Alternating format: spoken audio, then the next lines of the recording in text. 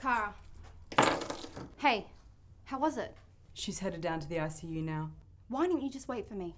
You could have done Mr. Crane's triple bypass. Why would you give that up for a kidney transplant? It wasn't that simple, and if you were here on time... I've worked my ass off to do this surgery. You were well underprepared and unfocused. You were late, Anna. Honestly, I rescued that surgery from you. I'm every bit as dedicated to this as you are. You were, but you have different priorities now. You've cut back on your clinical hours and you're logging less time in the OR. You haven't even started your research, Anna. I can't believe you're making this personal. I don't have time for this. I have a surgery in 15 minutes. No, we'll talk about it now. Go on, say what you wanted to say. Okay. Take Burke, for example. He never slacks off.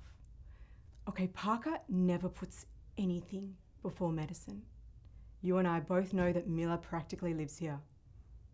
You ran down the same road as us when we were residents. But this year, it's like you took the easy route. Family is a valid choice, and I will support you. But don't pretend it's not affecting your surgical skills.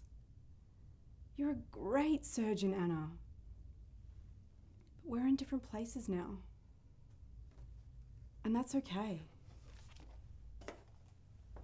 You know, I was ready to do this surgery last week when the younger sister offered to donate her kidney. But no, you had to swoop in and reject the offer like you were God or something. And you put her on the transplant list.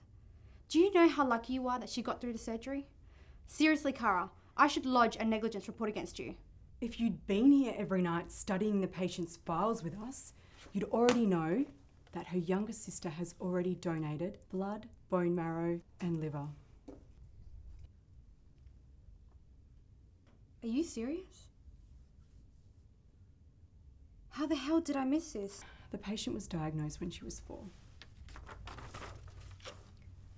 4 years, 9 months. Guess who was born? Her younger sister's a donor baby, Anna. I don't even know what I'm doing. I can't do this. Look, I'll put you back on for the craniotomy tonight. But please, don't be late.